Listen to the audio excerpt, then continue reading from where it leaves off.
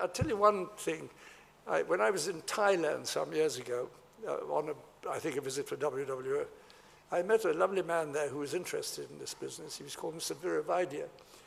And he'd been a civil servant, and he suddenly seized on the serious business of population growth in Thailand. It was over 3%. And it suddenly dawned on him that this was unsustainable.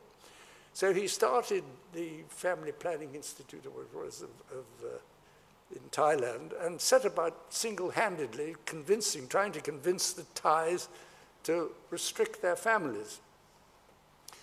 And he did everything. I mean, fortunately, the Thais had a good sense of humor because, and they're Buddhists, so that they had auspicious days and auspicious colors and things.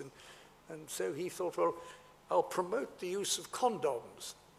And so everybody, yes. And he said, here you are. And he gave me some key rings. And all the key rings had little plastic boxes on them with a condom in them.